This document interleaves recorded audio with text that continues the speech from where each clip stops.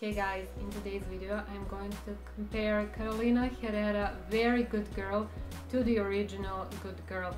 So here are the both bottles. The design of the bottle is stunning. I'm obsessed with how these bottles look like. So the Very Good Girl compared to the other one has this double layer of glass, and the red color is kind of in the inside layer of it, and I'm not gonna lie, I find this color a little bit too bright and I prefer this one, but they are both really nice. It's really a unique design of the bottle that you can really not find anywhere, which always makes me think that this would make a great present for someone just based on the bottle, and the fragrance in it in both of these is really nice. So let's start with the newest one. This is a very feminine fragrance. The original one is feminine too, but this can turn a little bit masculine, but this is truly only feminine, girly and fun fragrance.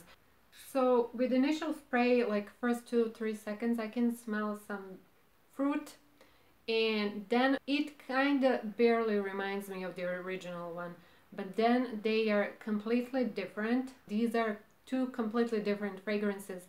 So this is a fruity mix with rose in the heart. In the beginning, Very Good Girl has a little bit dustiness of the original fragrance, and that's probably coming from the vanilla or the vetiver that's in the base of this fragrance. You can smell tons of red berries and rose note, which is really nicely done in a Very Good Girl. It's a creamy, cozy, flirty rose scent. The original Good Girl is more like a white flower scent, and there's some citruses. It's fresh, but it's gourmand. At the same time, there is this note of cacao. The original Good Girl is more like dark, dusty, more seductive, while Very Good Girl is more like a daytime fragrance, and you can wear it throughout the whole year too. But maybe it's a little bit more suitable for spring or summer because it's so fresh and girly and fun.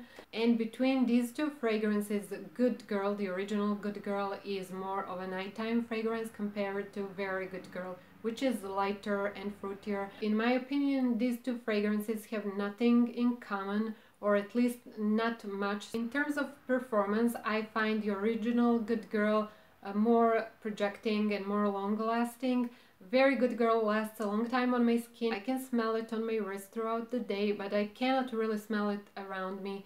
So it's more like close to the skin scent, while the original Good Girl is more bold, more loud. It's a head turner, it will get you compliments. And a Very Good Girl, it will get you tons of compliments too, but someone has to get really close to you in order to smell it. My personal favorite between the two is Very Good Girl, but what I think with this fragrance, you have to give it a chance to develop fully when you test it. I really like how Very Good Girl smells. It's a really nice fruity fragrance with lychee and red currant and tons of creamy rose. That creaminess is so nice in it, while the original Good Girl is more dark and definitely not something you would want to wear at work.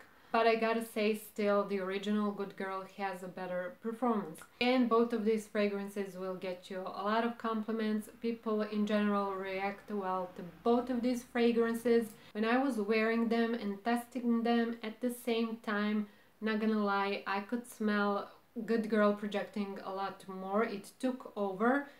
But still, Very Good Girl is such a nice scent. I kind of was surprised. I didn't expect that. I expected something more similar to the original one, but I was pleasantly surprised and I really like it and been wearing it like the last couple of days. Should you own a Very Good Girl if you already have Good Girl? I would say yes, because they are not similar fragrances.